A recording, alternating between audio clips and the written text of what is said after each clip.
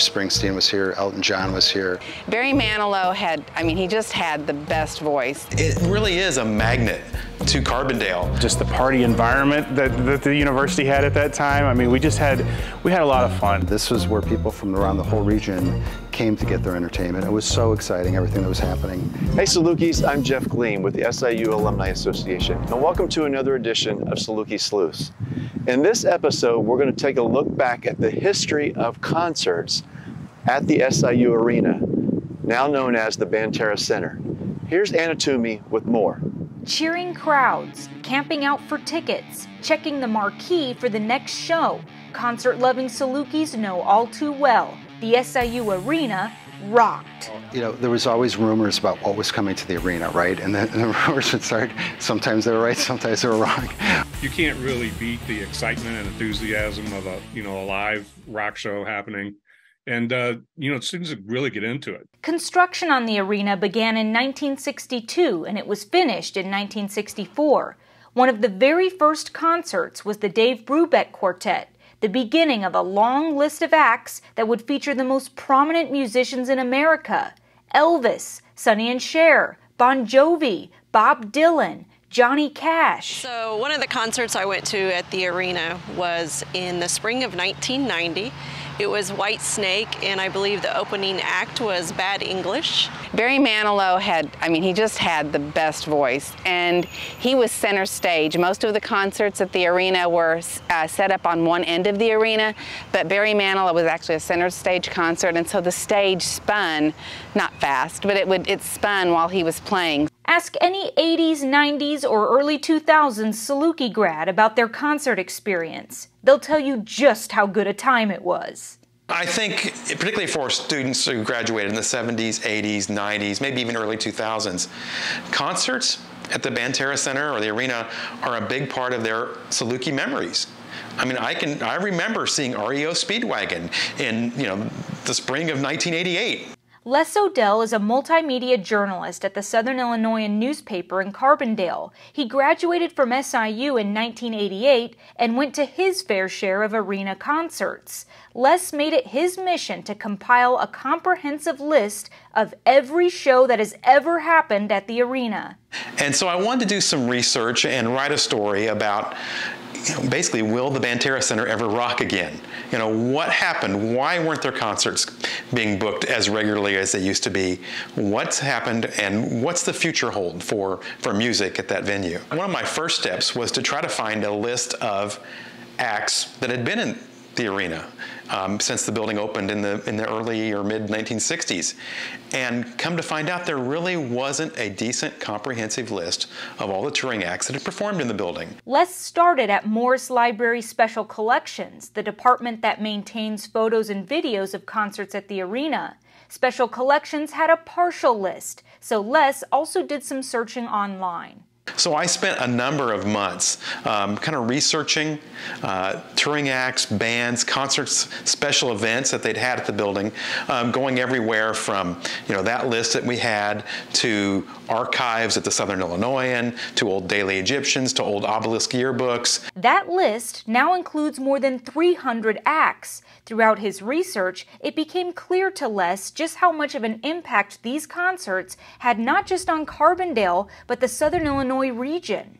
And the thing that I found in my work, in my efforts, was when I talked to people about concerts, over and over again, people would say, well, the first time I ever came to Carbondale was to see so-and-so at the arena. They all came to this building, and this was where people from around the whole region came to get their entertainment. It was so exciting, everything that was happening on campus at that time. Scott Moeller is a 1985 SIU grad who worked in the arena promotions department shortly after graduating. So before we had electronic billboards going on out on Route 51, how people got their information was they would drive by the arena and they would look at the marquee to see what was happening on the marquee. So literally I had a form in my office that I filled out that I would write in capital letters what was to go on the marquee. I had 4 lines and I had so many letters and numbers that I could use. During Scott's time at the arena, things looked a lot different. Well, back in the day when the building was first built, architecturally, you came in through these doors. And these doors weren't just these 2 doors, it was about 6 or 8 doors that you came in that just opened up into this big lobby space. And when people bought tickets for events, they would come here, and these boxed in, these bricked in or windows were actually ticket windows where people would buy tickets. So when tickets went on sale for the first day of sales, this is where you came to buy your tickets. At the time, buying concert tickets was an event of its own. People would camp out for days along this pathway right next to the arena just to get a place in line so they could get the best tickets possible. And over time, that became a little bit of a problem with us and went to a lottery system to avoid that. But that was the type of excitement that we had. The arena could seat up to 11,000 people. Scott meticulously kept records of stage arrangements and promotions from the 80s. This would be a setup for like an 11,000 seat concert, would be in the round. So the performer would play in the round, and that would accommodate 11,000 seats. And then here would be like more of a typical concert setup like an Aerosmith or ZZ Top. Preparing for a concert has always been a massive effort. Matt Shackleton is an assistant athletic director for facilities and operations at Banterra Center. He's been with SIU for more than 20 years and started out with University Event Services, a job that involved managing concerts at the arena. But I've been to basically every concert or worked every concert since about 95, 96. Matt takes us on a tour and explains how crews typically get the arena set up for a big concert. So this is a location, obviously, where we'll bring in all of the equipment from the roll-up door there. It will roll out. The stage will be here, kind of where the guys are playing basketball, actually just the side of where they're playing basketball. If we're bringing in 18, 21 trucks in here, all of this will be full of road cases that we'll stack up 2 and 3 high to get everything in here. Then we'll walk down this hallway here, and this is where all the locker rooms and dressing rooms for our artists are. So this locker room, we can have this, a lot of times this will be the whoever the star artist is, or the headliner. Okay. This would typically be their locker room or their dressing room.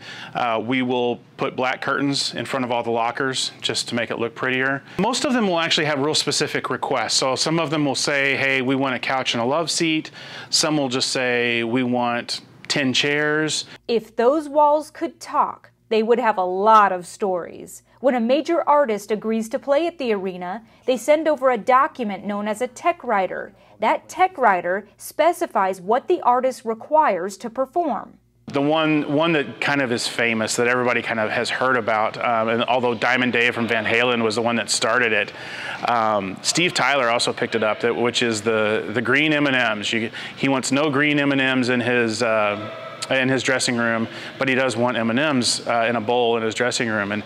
And it was a wacky request. I mean, not ridiculous, but wacky. Back in the 80s and 90s, a crew of dozens of SIU students were usually responsible for assembling the stage. But when you do this at a university, for the most part, we were staffing those events with just student workers. Mark Wetstein spent 16 years as the technical director for concerts at the SIU Arena and Shryock Auditorium during the 80s. He got his start at the arena as a student.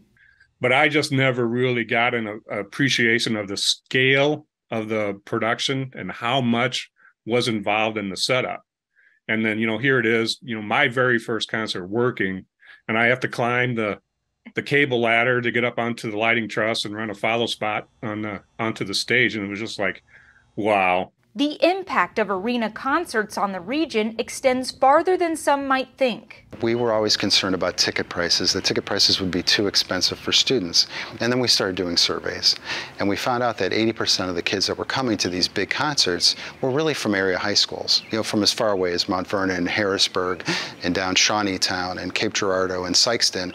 We always had so many concerts. We knew that we were going to have between 4 and 6 or 8 concerts in a year. At that time, obviously the community, just the party environment that the university had at that time. I mean, we had a lot of fun, and it was a lot of fun to be a part of those concerts. One of the things that I think SIU did a great job of, particularly through the 70s and 80s and 90s, was cast a net across all genres. So there was always a show that somebody would enjoy. Well, that wraps up another edition of Saluki Sleuths. I hope you really enjoyed this edition. I want to thank our alumni who contributed, as well as our university experts, to bring all this together to make this happen. I also want to thank Anna Toomey and Caleb Hale for all the work that they put into these episodes. I hope you're enjoying them. Please give us your feedback. We always enjoy hearing from you. And as always, go Dogs.